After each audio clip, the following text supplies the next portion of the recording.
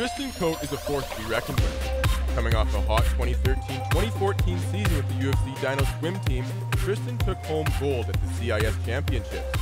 This year, his hopes are set even higher. I started doing distance really young.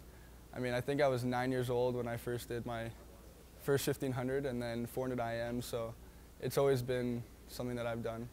Whoever's on ropes, let's go, and you got activation, get off. First of all, he came to us pretty well ranked in the country. He comes from a program that swims a lot of volume, so I know he's fairly aerobically strong. He can train really well, and he hasn't been a very strong racer in the last, probably I'd say the last 6 months.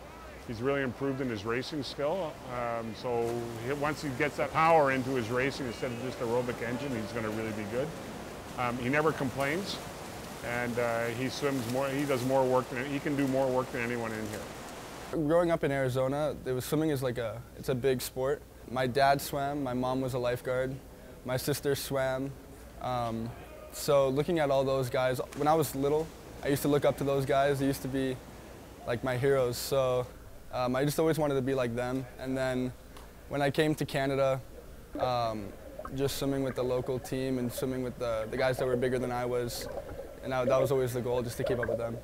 I see Tristan as a really strong leader in the group. He's a bit young still. He's second year. I think I see him having a bigger role this year leading. In terms of work ethic, he's always a great leader. But in terms of leading outside the pool, he's starting to be more active. He certainly is way more active in recruiting this year than he was last year. There's always a part in swimming that is weaker than other parts. I mean, we always work on turns, underwaters, things like that. I could definitely strengthen those. I've never really been focused on them because with distance races, you have so much time to catch up. And yeah, it's just working day in, day out. Tristan trains 9 times a week. So we go in the water, and then we have 3 dryland sessions a week. He swims during school. He swims on average of 50 to 60,000 meters a week. That's 50 to 60K. And if we go to training camp, that'll go from 60 to 70K.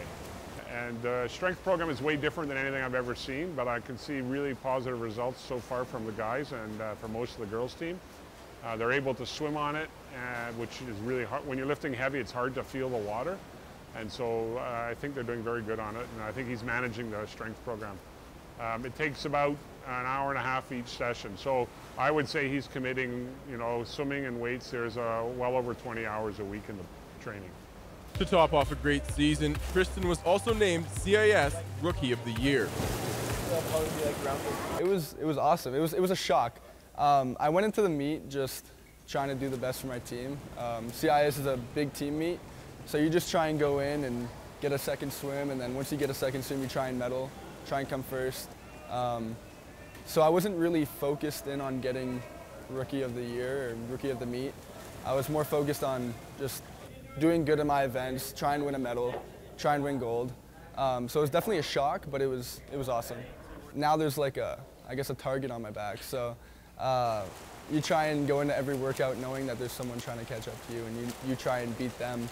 I mean, you have a, I guess, title under your name now, so you have to try and hold it next CIs and then the CIs after that, and it's just constant work.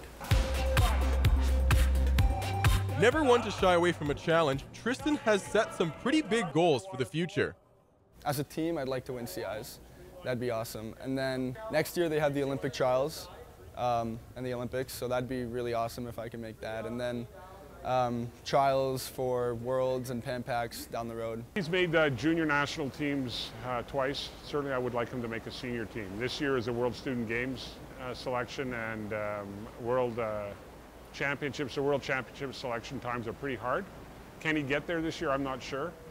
But the goal certainly would be in a year from now to get on that Olympic team. And so what's it going to take? It's going to take, first of all, a really sharp focus, some commitment. He's going to have to do some sacrifice, maybe academically next year as we go into the Olympic trials.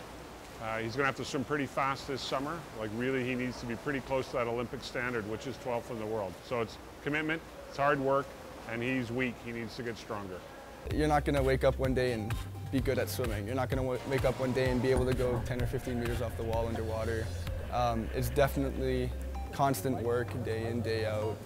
It takes dedication. Like I said, you swim 20 to 25 hours a week. It's not easy. Sometimes you want to just give up, but I mean, you have to have the motivation and determination to keep going.